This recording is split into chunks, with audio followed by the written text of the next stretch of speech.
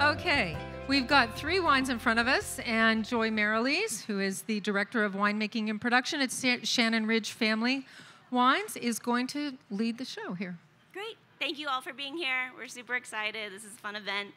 Like Glenn said, we've been working on this for almost a year now, and it's all coming together. So, all right, so this was Who's the Champ? Lightweight versus heavyweight. There was some debate about this. We tried to get the biggest crop load we could, but in the end, Mother Nature takes over. So I'll give you a little background to what we did. So this is Red Hills fruit. It was planted in 2004. VSP, north-south row direction, Sauvignon Blanc Clone 1 on 10114, pretty standard. And so we did, we tried to, everyone says that doing this before veraison, doing the crop trials before veraison is really important. So we aimed for that. We shoot thinned on May 30th. And then July 7th is when we did the fruit thinning. And then July 30th was when we started seeing veraison in that vineyard. So, next slide. Here's some little photos I remembered to take during harvest. And so we were aiming for 8 tons to the acre. I think that's maybe a little bit more standard in some spots in Lake County, but when we actually crunched out the numbers, it ended up being 6. That was our high end. So we left it as is. We hardly did anything to it. We did leaf the fruiting zone. That was it. So 4 tons per acre. We did, we suckered 2 shoots per spur. We pulled the weak shoots, and we left no doubles. And then we thinned to 2 clusters per shoot. And that was it. It's pretty simple. That's what it looked like. And then for the 2 tons per acre, we did the same thing as the 4 tons per acre, 2 shoots per spur, pulled the weak shoots, and then we thinned it down to 1 cluster per spur, or 1 cluster per shoot. And so you can see it's pretty open canopy. We did the same leafing on everything. And yeah, so we decided to, I think Anita will talk a little bit more about this, but we decided to pick them all on the same day instead of trying to pick at the equivalent bricks. Because if you're going to have a bigger crop load, it's going to take longer to ripen. The bricks are going to be different than if it's a smaller crop load, right? Makes sense? We debated back and forth many times on how we should do this, and we thought, well, you know what? Let's just make this decision, go for it. Maybe next year we'll try it the other way, see how it happens. So I wanted to do this tasting blind, but it was really difficult to give you all of the information and then taste it blind. So feel free to taste through, and I'm sure you can probably guess the order, but we'll sort of reveal the order once we're finished. Joy, are you going to taste? There's glasses down there for you. Yeah. I'm back. Welcome back. We missed you. Okay, so something to point out that I probably should have pointed out. So we made these wines in our research and experimental winery. So everything was done in stainless steel, right? For us, we try and do really straightforward winemaking to only express the fruit as much as possible and not specifically trying to make the most complex wine in the world, but really showing whatever characteristic we're investigating.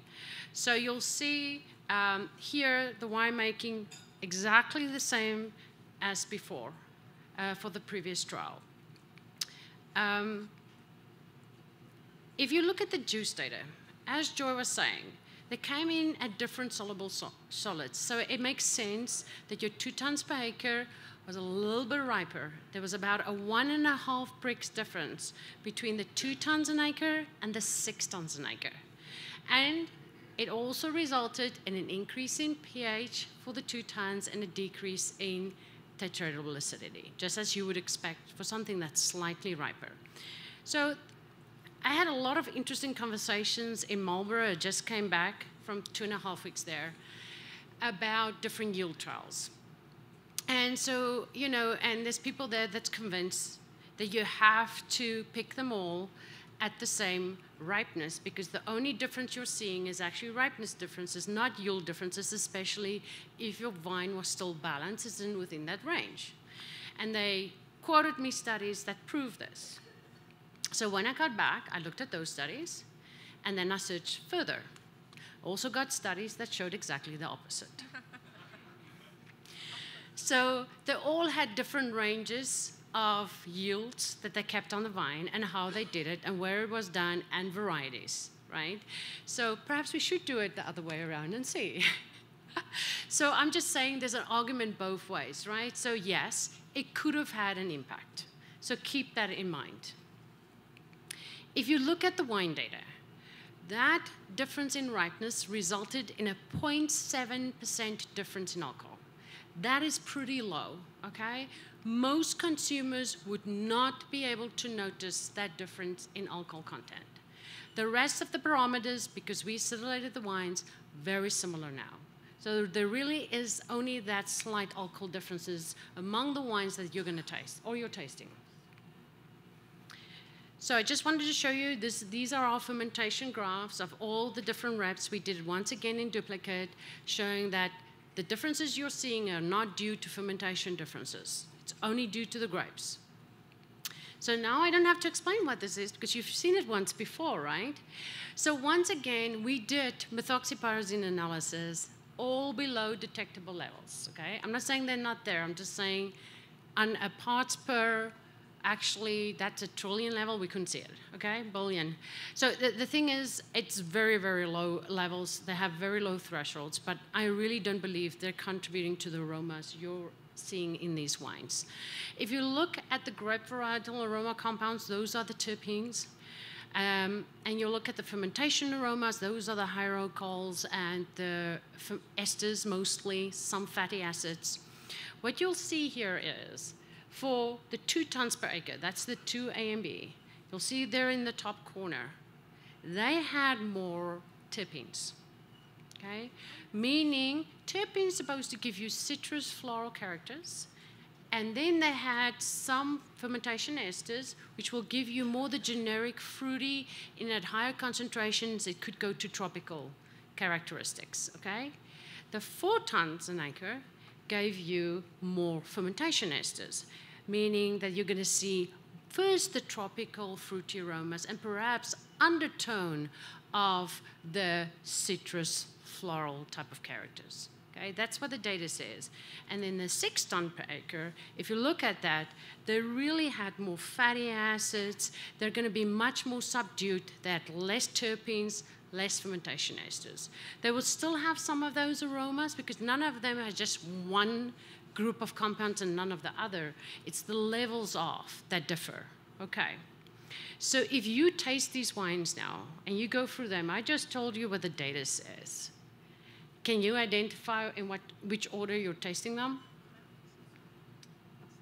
Yes, Don?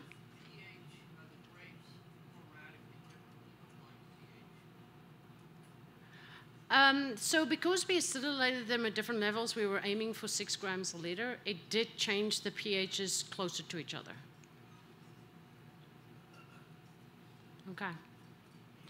So this was interesting when we made these wines.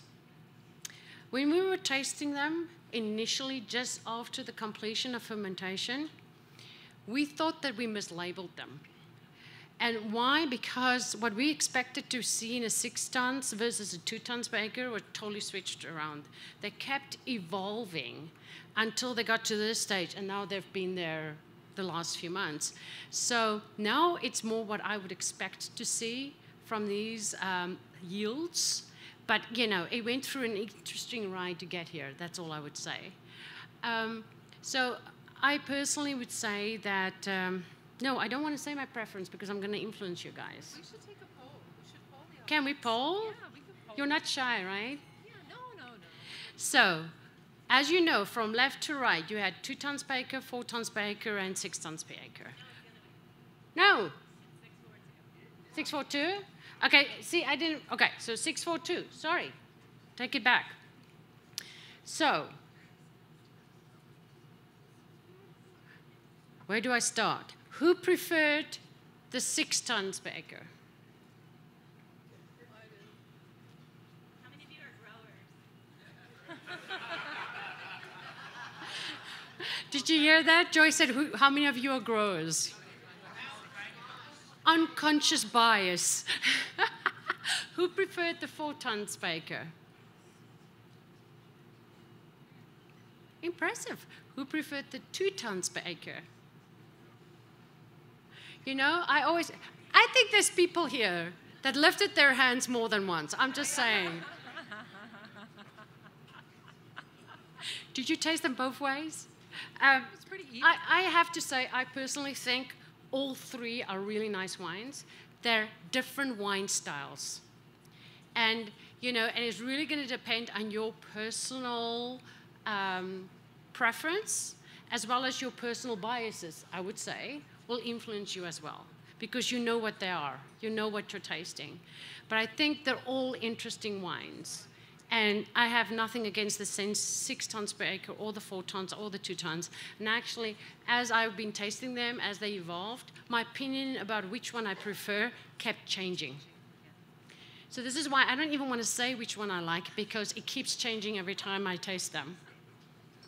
Because I really do think they're all good wines. I think it depends on my mood. I have a question. Yes. Oh, why did you have to ask that? I have no idea. So we looked at our conversion rates, you know, sugar to ethanol alcohol conversion rates for the yeast, and it was really high. We checked it and rechecked it. So my personal opinion is the wines we could check and recheck and recheck, and I trust that number. It may mean that the grape number wasn't as representative of that load as we thought. That's the only thing I can think. Yeah. Great. So do we have any other questions for our panel about any of the sensory or aroma characteristics of these wines? No? No? Everyone's Glenn. content? There's one in the back.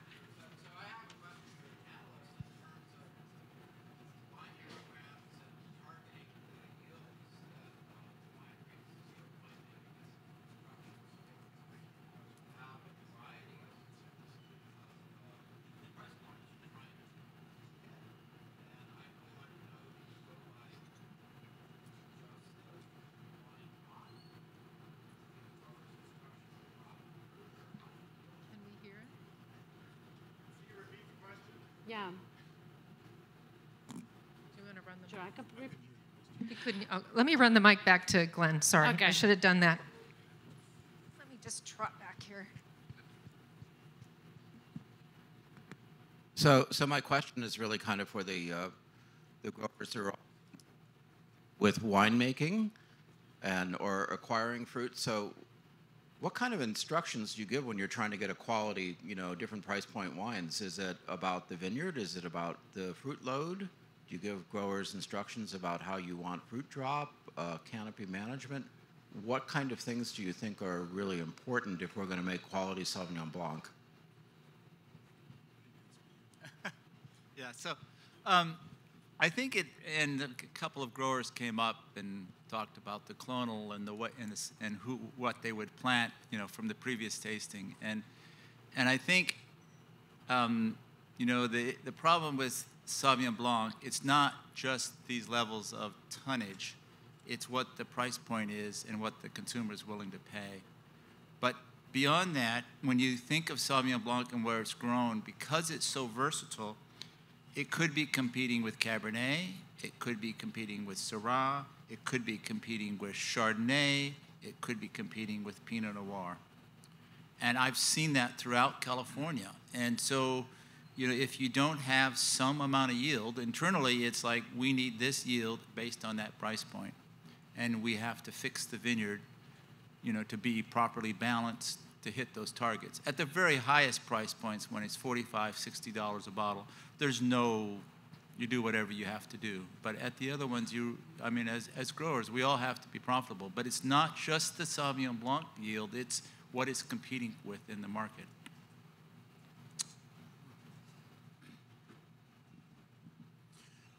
I'll take the opportunity to add one more comment. You know, we tend to talk, I think, in rather simple terms about, I'm just going to choose one that's floating around here, it's tons per acre. I haven't heard anyone speak to what the capacity of a vine is. And I've seen vineyards get into really a lot of trouble when the winemaker comes out and wants to drive to a magic number of tons per acre, and the vineyard has more capacity than that. And the vines actually get completely out of whack. And then sometimes the winemaker basically says, okay, well, this isn't going to fit our program. We need to go somewhere else to look for fruit.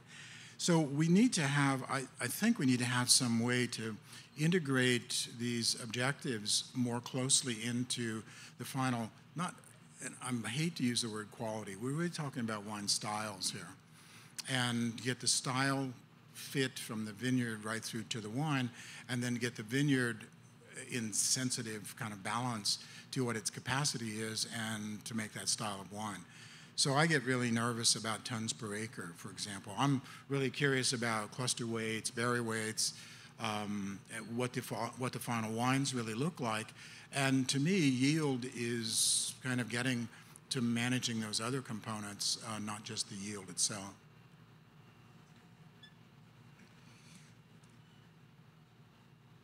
So as the token grower, the more the merrier, right? But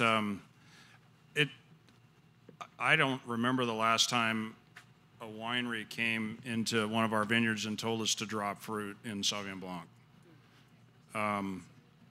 And so I think that's a function of us learning what the balance is, what's appropriate, and taking care of all that when we prune and do other canopy management functions. But unless it's a year when there's waterberry or something like that, then we of course go through right before harvest and clean that up. But that only happens rarely, and it's, I think, more a function of nutrition than it is a yield.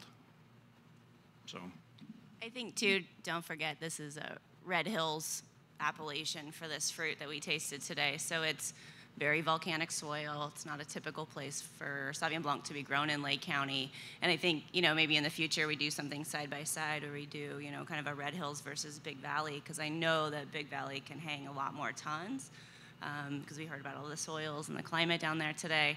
And, and actually do them side by side, because I think we would get very different results growing this or doing the same trial in a different location. And I think that may speak to what variety you would plant. I mean, often Sauvignon Blanc is planted on sites that are more vigorous, so they can handle more yield, and you wouldn't put, let's say, a red in there because it wouldn't be as balanced. So. Okay, I just want a last reminder, complete your preference, and you can only select one.